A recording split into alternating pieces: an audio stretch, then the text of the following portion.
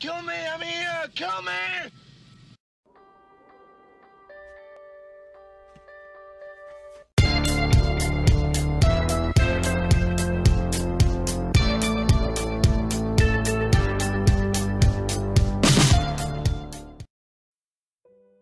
Hey everybody, this is Matty Movies coming at you with my review of The Wicker Man.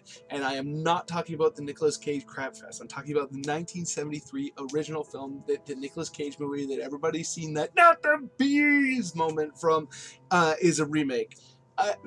This movie is definitely, in my view, worth seeing. And to me, I love the Nicolas Cage movie on certain levels because it is so epically atrocious and so hilariously bad, and there is so much ridiculous overacting, and there's so many moments like when Nicolas Cage just randomly walks up and punches women in the face that are like, what is happening?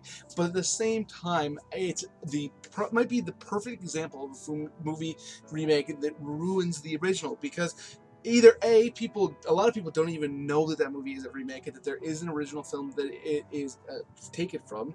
B, they assume that the original is the same as the remake and also equally bad and shouldn't be seen. And that's a really big shame. Now, I'll say this. There is a bit of a tonal crossover. There are moments in the original The Wicker Man where I remember watching it for the first time and being like, huh? Like there's this moment where this comes very early in the movie, so this isn't really a spoiler in any real way, where the film's main character is in one room and the next room over you just have this girl dancing around naked, and I was watching it being like, what am I watching? And it's funny because by the time the movie ends, you know exactly what was going on there, and it actually really, really works. But you do definitely have some moments in the original film that are kind of like weird you out as an audience member until you know what's going on. I mean, there are definitely elements in the remake that you see in the original, like they all wear, like when they come around and they're wearing like the animal heads and stuff like that. But this movie is actually really frightening and to a large degree. Now, I'm not going to go into any kind of great detail about the plot. If you've seen the remake, the plot is pretty much beat for beat, almost exactly the same.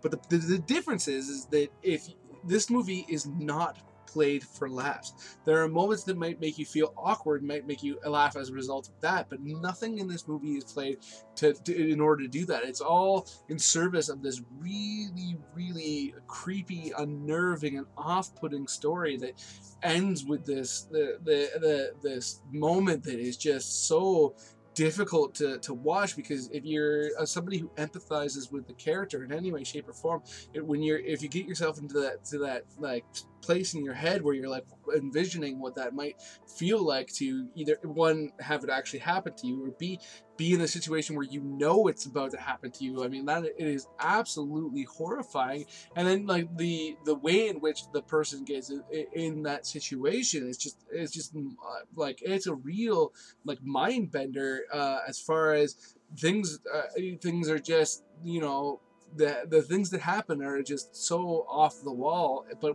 come into perfection in the end, because there's so many moments in this movie the first time you watch it that feel like they're just, you know, the nightmare fantasies of a guy on acid, just putting this all together. And you know, it's kind of like Easy Rider. I'm not a big fan of Easy Rider because there's all these long sequences where people are doing like this woo stuff, right? And to me, it doesn't really serve the plot of the movie. I understand that for its time it was groundbreaking, but it just doesn't work for me. And when I was watching this, there were moments where I was like, nah, it's like that, eh? But by the end of the movie, you find out that there's a reason for everything that happens in this movie, and it all serves the purpose of the story, and it all comes together in such an interesting way, and like it's just quite the experience. So those are my thoughts on this movie. I really think that this movie is really, really underseen and maybe even underrated, just based on people judging it before knowing anything about it. And I really suggest people check it out. So those are my thoughts. Let me know in the comments below if you've seen it, what you think. I'm sure there'll be some people telling me that I need to review the Cage movie now, and if there's enough, I just may. Please hit that like button. It does awesome things for my channel. Makes it much more likely that this video might show up in other people's recommended sections. And please, if you enjoyed this video and you're new to this channel, hit that subscribe button and hit that notification bell. That way you can find out when I put out new videos and come and hopefully enjoy them as much, and let me know what you think. And other than that, have yourself a great day.